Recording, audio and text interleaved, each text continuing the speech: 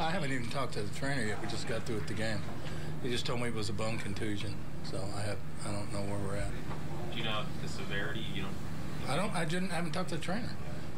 They said that it's a contusion. It's not broken, which is great news. So I just want to have the opportunity to talk to him. I'll know more. Did you talk to him when he came out of the game at all? No.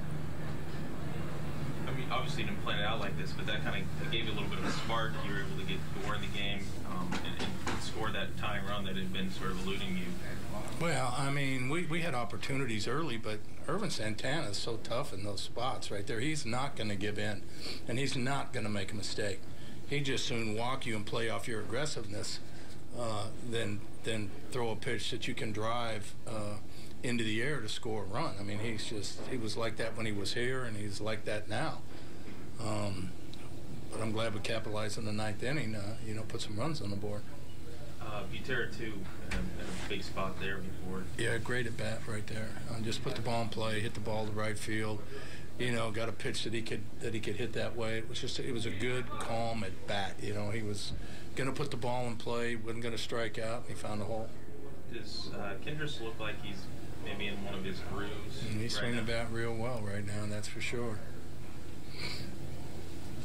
Probably done all you needed from him after the first homer, but the second one was... The second one was huge. I mean, we're trying to keep Wade out of the game. We've really pounded our back-end relievers here the last 2 weeks, and every opportunity to give them an extra day is always huge. How many fans in the ballpark by the end? It looked like all of them were on your side. Yeah, we've got some Royals fans here for sure.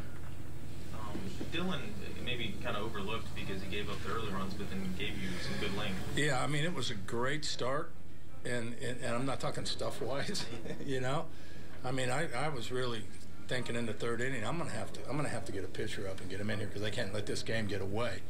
And he could not get the ball down in the first 2 innings. Everything he was throwing was elevated in the zone. His location was off, but after the second inning, he came in and made an adjustment and got in a groove, and did a phenomenal job of getting us through 6 innings and keeping us right there in the game. Only giving up 3 jobs. I mean, it was a tremendous effort on his part. The adjustment that he made was huge to be able to keep us right there in that ball game till we could score the tying run, and then of course it provided us the opportunity to go with Jack and then to go with Kel until we could break it open there in the ninth.